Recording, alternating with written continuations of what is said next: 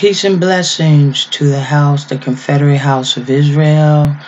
I'm here again because the Spirit of the Lord put something on my heart that I want to share with you. One of the things that came to me was I was sitting and talking about this, and God gave me the revelation, so I want to share it with the brothers and the sisters. One of the things is how we speak to one another.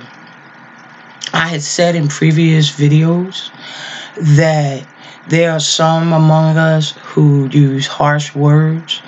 They use harsh words not only to the females among us, but to the males as well, making them feel less than, calling them out for their imperfections and for their lack of knowledge.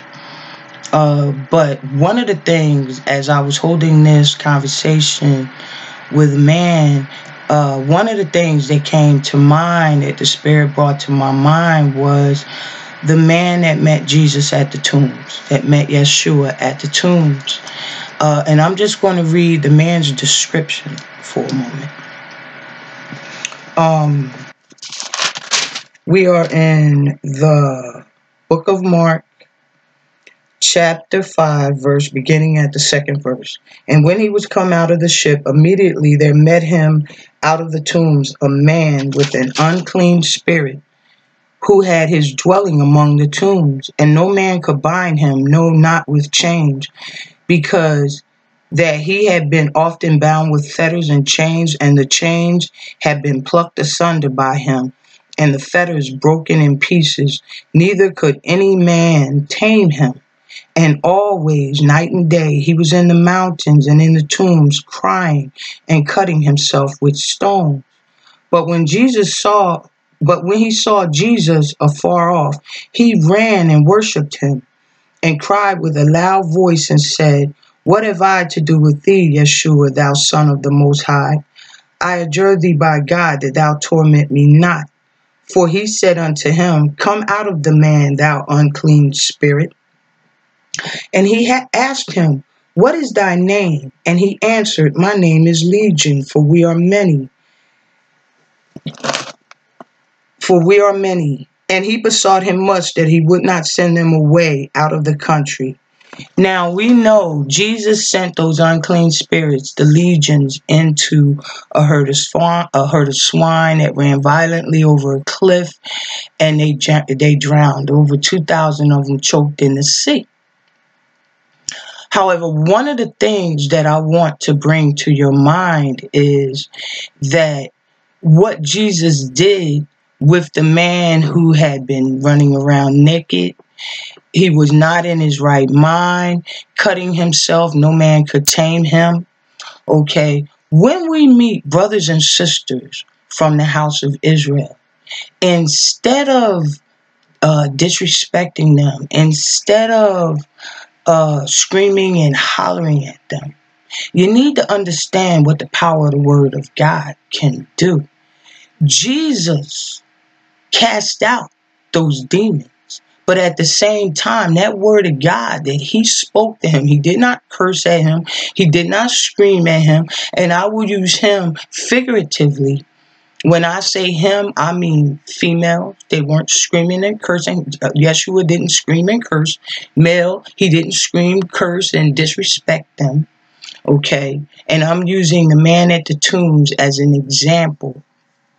Jesus not only cast out the demons, but he spoke the word of God to him. He spoke the word of life. So much so that word was so transforming that the next time the people saw that same man, he was sitting in front of Jesus in his right mind, clothed and in his right mind, sitting and listening to Jesus. Okay, Jesus, the word of God is transformative. It's transformative. When you meet people, okay, and they're not speaking right, they're not thinking right, they're not talking right, you need to cast out that demon that's in them But at the same time, speak the living word to them. There's power in the word of God. There's transformation in the word of God. Okay, that man who was running around naked, he was clothed. He wasn't just clothed literally. You have to look at the example of what the word of life is showing us. He was clothed in the spirit. He was filled up. His mind was transformed. It was made over. So instead of using the words of the world to brothers and sisters who are in darkness, who have been entombed by demonic forces that they don't know how to free themselves from, they cut their own selves by their behaviors, by their words, by their appearance, by their actions. But we, knowing the power of what God can do, knowing the power of his word, we speak that word over them. We let the word of God have its perfect work. Okay, and just like that man was sitting in his right mind and clothed before Jesus, that work was still moving at such a forceful rate that the people of the town came to see what was going on. And the herdsmen told them what Jesus had done, and people got scared. They wanted him to leave. They wanted him out of their town. Okay, Jesus went to leave, and the man who he had helped, the man who he had set free from that legion of demons who he had in his right mind now, who was clothed not only in fleshly garments, not only in material garments, but in the Holy Spirit. The Spirit of the Most High was with him. Okay, he was clothed about him with the word of God. He wanted to follow Jesus, but Jesus gave him a charge. Jesus told him, no, you can't go with me. Go back. Go back and tell them what's happened. I'm going to read it exact. Okay. He said, howbeit Jesus suffered him not, but said unto him, go home to thy friends and tell them how great things the Lord has done for thee and hath had compassion on thee. We have to have compassion on one another, brothers and sisters. When you see sisters who are not in their right mind, who are not talking right, who are not dressed right, they may be naked like the man was. You may see brothers the same way, with their pants hanging off of their behind, showing their butt, okay, talking crazy. You have to speak the word. Let the word have its perfect work, okay? He not only did he help the man, put him in his right mind, clothed him, not just in fabric, but in the spirit of the Most High God through his word. Okay, he transformed that man. And you want to know how transformative it was? He took that man from a madman to an evangelist. That man went back and told what the Lord had done for him. And anybody that ran into that man knew this thing is real. He transformed him on more than one level, because the word of God is pregnant with revelation, with transformation. That man became a winner of souls. He started speaking and preaching and teaching the word of God and what God could do, what God had done. And people knew it was true. Okay? This is something that we need to do to one another, that we need to do for one another's brothers and sisters. When we are not clothed in our right mind, when we are not dressed in the appropriate way, and when you see women going about doing this great work, understand something. God created us to be a helpmeet to men. So we are doing what God ordained us to do. This is a great work. God is not going to limit his work. But I just wanted to share this word with you, that when you see sisters and they're not talking right or they're not dressed right, one of the things about a woman, even if she's screaming and hollering and cursing, if you speak to her with kindness, if you speak to her with love, she hears you. If you continue to do so, she'll start calming down. It will drive those demons away. You don't know what life these people have led, be they male or female. You don't know the demonic attacks they have been under, that they want to get some help for, but they don't know how. And it's evident that the people around them didn't know how to help them either. But we, being workers of the Most High God, soldiers, we know how to cast down those devils. We know how to cast them out and speaking the word of God to them, doing a mighty work. Just like Jesus did, he did not curse the man out. He did not dishonor the man because he was running around nude. He was running around naked, screaming, hollering, chasing people away. Jesus didn't run from him and he didn't profane the man. He went to him, cast those demons out, spoke the word of life to him to where he restored his thinking. He restored his mind, set that man down before him and gave him a meal called the bread of life. The word of God is power. It can do what no other word can do. It does it for men and it does it for women. Oh, yes, we know it does it for women because he met that other woman by the well, that Samaritan woman. Okay, she was alone at the well, which tells you that the women of the town wouldn't be near her. They didn't like her. The fact that she wasn't there at the gathering hole with the rest of the women. Okay, the men weren't there either. So she was probably considered a fallen woman. You need to read the times. All right.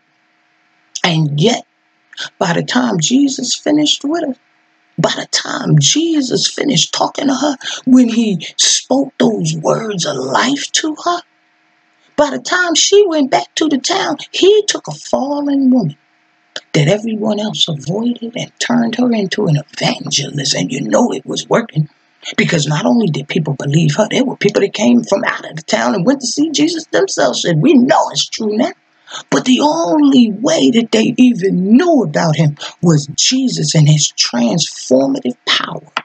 Spoke to that woman, transformed her from a fallen woman to an evangelist. So much so she went in the town, started saving souls and sent souls out to him to be saved. Don't tell me what God cannot do. The power of his word. The power of his word, my brothers and sisters. I want you to be edified. And when we meet one another along the streets, don't use the words of the world. Use the word of life and watch it do its perfect work, transforming, covering those that are naked against the wiles of the demons and the beasts of this world. Let them be clothed in their right minds. Let their bodies be clothed and let God do his perfect work. Let God work it out. You may run across somebody that you put down and be seeking a word from them one day, because when God touches somebody, God can take somebody from low and raise them on high. Can you imagine people in the town where that woman had lived, or where that man who lived amongst the tombs stark naked, that put him down and looked down on him? Because you know you always got them kind of folks. How they must have felt when that same person suddenly was looked upon as an evangelist. The person who was doing it didn't even know it. They were just doing the work of the Lord. God had touched them, changed them. People sitting listening for any and every word they said that they got from the living God. Oh yes, God can do anything. He used a man that was considered a madman. He couldn't be held by chains or fetters, running around cutting himself. But the word of God is like a two-edged sword. That word cut both ways. It cut those demons out of that man's life. It cut down all those hypocrites that laughed at that man, that did not want to help him. God can show you something, okay? He can show you something. It let everybody know, before you point a finger at that woman at the well, let me show you what I'll do. With what you consider a fallen woman, I raise up. I tear down those spiritual strongholds. Okay, he took that same woman and made her an evangelist. He took that same man and made him an evangelist. And trust me, when people saw him, they knew God's been here. They wanted to get closer. I want some of what she got. I want some of what he got, because this thing is real and it's good. Where's that man that you saw? Where's Jesus? There was people being won over. And they were being won over by the exact same people that the world rejected. Remember, God uses the weak things of the world to confound those things that are mighty. Okay, God uses those things that are despised to bring to naught those things that are. So don't think too highly of oneself. Let's just honor God that God has allowed us to wake up. And it is an honor to share and to spread his word. We are not going to dishonor young men who are still coming into the truth. We are not going to dishonor females, women. We are helpmeets. And God has given us a charge. This is not a competition. Nobody's after vainglory. I'm doing my Father's work, and I will have to answer to God. But this thing is on me so heavy that when the Spirit moves me, I move. I move and I will give an answer. My hands are clear of the blood because I'm giving the testimony my Father gave me. I'm giving that testimony. He made us helpmeets. Helpmeets. I think a lot of men need to go back and recognize, what is a helpmeet? What is a help? In this mighty work, God made us helpmeets. Okay? And by the same token, like I said, instead of cursing each other out, instead of disrespecting one another because somebody's not in their right mind, somebody's not clothed properly, be they male or female, speak the word over them. Speak the word and let it have its way. God's word go out, don't come back. Boy, it does exactly what he purposed it to do. You may find one day that when you fall, you may find one day when you're having a weak moment, that same brother or sister who God has now raised up can reach down and raise you up too, because we all need each other. This is based on love. Remember, God does this so that all of us, it's for the Confederate house of Israel. It's so that all of us can benefit. Why? Because we give an honor and glory to God. This isn't my word. It isn't your word. It's the word of the Most High living God. It's the Holy Spirit. It is the Father, Elohim. There is none that come close to him. God doesn't tolerate any rivals. So I'm going to honor and glorify God. And when we speak to one another, we are not going to call each other names. We are not going to disrespect each other. Whether it's a sister or a brother, we're going to be like Jesus with the man at the tombs. Okay? Yes, when met him, he was not in his right mind. He run around naked, screaming and hollering. Nobody could do anything with him. The woman at the well, everybody looking down. I don't be around her. I know all about her, honey. She got a reputation, and the men like, You know, the men probably hit out because they might have spent some time with her and didn't want anybody to know, because you know how that goes. But God sees everything. He sees everything. And the ones that the world despises, the ones that they call weak, God uses the weak things of the world to confound the strong. Those things that are rejected of men. Remember, Jesus was rejected too. Yeshua. Okay, so I want you to be encouraged. I want you to take this word. God is sending it out as a sign. There's somebody, I can feel it. I can feel spirit.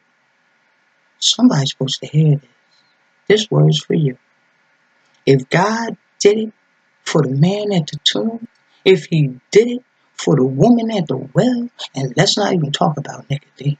Nicodemus was sitting on the Sanhedrin. He was sitting high, but he didn't understand. He too had to be humble. Jesus told him, you got to be born again. You got to be born again. He's like, can a man be born twice from his mother? He didn't understand. Although he had regard for Jesus, I'm not going to put Nicodemus down. But what I'm telling you is, don't let your earthly position fool you. Okay? God does not look at the outer appearance like man does. God looks at us from our hearts. It's from our hearts. So when you do what you do it from the heart, honoring God and the brethren. Brethren meaning men and women. When I say brethren or the Confederate house of Israel, that's men, women, the children, and all of us in between. Okay? And we use the word of life, the word of God, to do it. Somebody out there is supposed to hear this word. I was actually on my way out the door, and it hit me so strong. I am making this video because somebody is supposed to hear this. God speaking directly to you for confirmation, for edification, for exhortation. God's talking to you, okay? And I listen to the move of the Spirit. I feel the move of the Spirit. I try to be sensitive to the move of the Spirit. and honor God. All honor, all glory, all exaltation, all praise unto the Most High God, the Holy Ruach, and Yeshua. Okay? And my brothers and sisters, you be at peace, you be blessed. Be a blessing. Speak His word.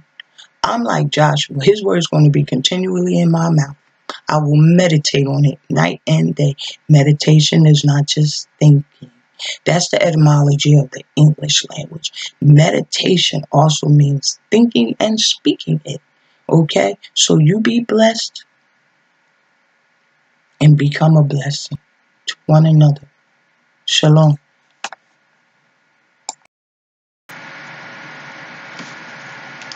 I think this stopped, or maybe it didn't. And if it didn't, once again, I have to say, I'm still learning right along with you guys. Much love, brothers and sisters. Be loved because you are loved, beloved.